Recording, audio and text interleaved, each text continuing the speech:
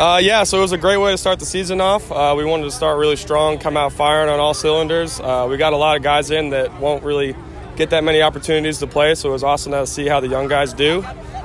We need to just keep it rolling. We got a harder opponent next week, so we need to stay on top of things. I thought we started the season off great tonight. Things started off really slow, the first 2 drives.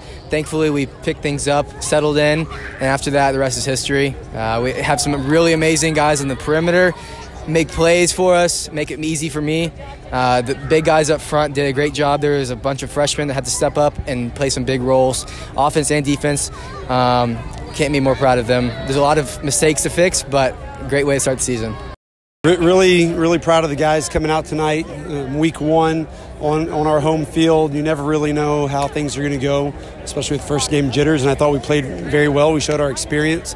And really proud of our guys for stepping up and playing well against an unknown because, we didn't share any film. They're a new staff, and our guys just executed the game plan.